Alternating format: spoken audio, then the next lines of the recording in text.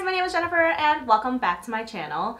So today I wanted to attempt a kind of like a ribbon across my face, bow, Christmassy gift idea type look. As you can see, I already have like my base on and I will link everything down below. This will be a voiceover video as well. This is one of those looks you can do when your significant other asks you what you want to get them for Christmas and you're like, I'm the gift. You know, that's what I told my husband. Anyway, so yes, I'll voice this over. I'll link all the products down below and let's just try this. Okay, so to start, I'm using this LA Girl lip liner. This is in the shade Reddish. It is kind of your standard pencil lip liner, and I like this one in particular because it is really affordable and it feels great on your lips. It doesn't dry it out or anything. It's not super crumbly. It's easy to sharpen. And so I'm just outlining what I think I'm going to try to do with this bow. I would not consider myself a very creative person, so if I would have just started with face paint and just tried to freehand this on my face, it would be a literal wreck. So I keep looking down because I, on my phone, have actually pulled up, just like Googled pictures of bows just to make sure that I'm not totally off track.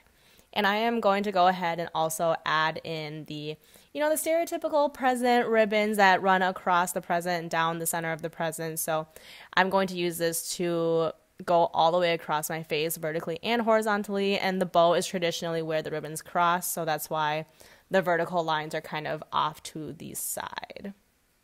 And so as I'm outlining, you know, the bottom of this ribbon, I'm starting to realize that once I start filling this in, it will start to overlap and get all muddled together, and I probably won't be able to tell what's what. So for that reason, I'm actually taking a selfie of myself so I know like what I was trying to do. So for the face paint, I'm going to use the Mayron Paradise paint palette. This thing is so hard to open, but I love this formula so much.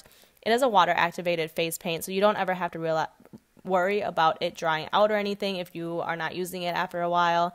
And my favorite thing about the face paint is because it's water-based, it doesn't break me out like a grease paint or an oil-based paint would do.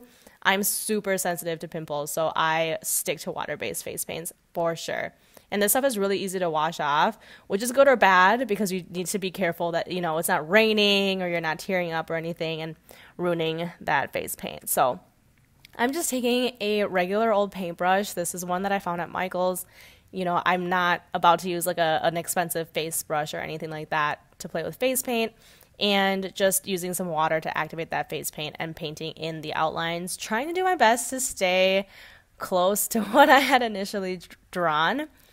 And so as I'm working here around my eyes and trying to cover up my eyebrow too, I'm going to actually leave the section right next to my eye for later just because I don't want to irritate my eyes and make it watery and have it go everywhere and stuff like that. So next, I'm going to take the darker red that is in this palette and I'm going to take a thinner paintbrush and just start outlining the bow. And I will also be using this color to start to do some shading. Again, I'm like glancing down on my phone often just because a lot of the details that I had initially drawn are gone, but kind of just doing my best to make this thing look a little bit realistic. So like I said, I'm going to use this color for shading as well. This is probably the part that I'm most insecure about just because I don't feel like I have a good grasp on the highlights and shadows of like real life objects. It sounds kind of weird, but I have just like added in some wrinkles by the knot of the bow like you might normally see, and then just doing my best to outline the bow part itself. I decided not to outline the vertical and horizontal lines because there's no way I'm going to be able to get them straight, and I wanted the focus to be on the bow itself. So that's why I'm going to leave those ribbons. So here I'm just cleaning up some of the dark red because I felt like it was just a little bit too much. And I'm taking a Q-tip and I'm taking the white face paint now from this palette, and I'm just going to use it to dab on the parts I want to highlight on this bow. And the white's really aggressive, so I'm using the other end of the Q-tip to just sort of blend it out a little bit, just so it looks more like a highlight instead of just like blatant white. And this stuff is really easy to blend as long as you just add a little bit of water. So I'm also going to go in and fill in close to my eye now and then use the Q-tips to try to clean up the lines. It is so hard to draw straight lines. I don't know how other like Instagram people do it. It's insane. But I'm just kind of going in and using that white face paint, doing my best to, you know, make this thing look a little realistic.